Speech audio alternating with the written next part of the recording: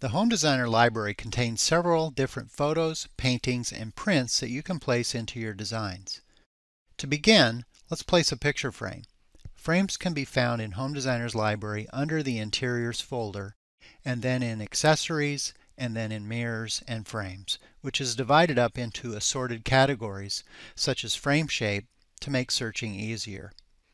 Click on this folder and choose a frame to place in the plan. Moving the cursor near the wall will snap the frame to the wall. Click to attach the frame to the wall. Let's take a 3D view and take a look.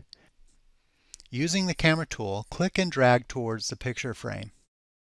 Frames come with an image already in them.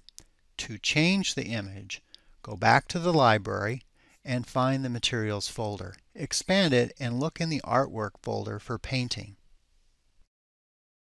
Select a painting and click on the picture preview to place it in the frame. The cursor automatically changes to the Material Painter. Using the Material Painter, simply click in the center of the frame and your selected image will be applied. You can add custom artwork and save it to your user catalog. The user catalog is available to you to place and save library items. To begin the import process, right-click on the user catalog and click on Material and open up the Define Material dialog and name the material.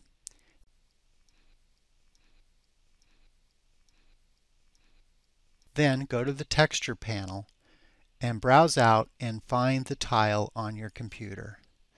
Choose the image and select Open. Notice in the preview your image repeats in a scalable pattern. This is valuable if you want to create a repeating pattern such as a fabric or backsplash. For this photo, we'll check the box Stretch to Fit. Once you click OK, the new material now displays in your user catalog. Select it and then click inside the picture frame to place the new artwork. You can resize the picture frame and the artwork will automatically adjust with it. The frame itself is also customizable. Simply click on the desired frame material from the Materials folder and then use a Material Painter to customize your frame. For this plan, the frame will match the door casing that's already been incorporated into the plan. I'll use the Material Eyedropper, pick up the casing material, and then use the Material Painter to apply it to the picture frame.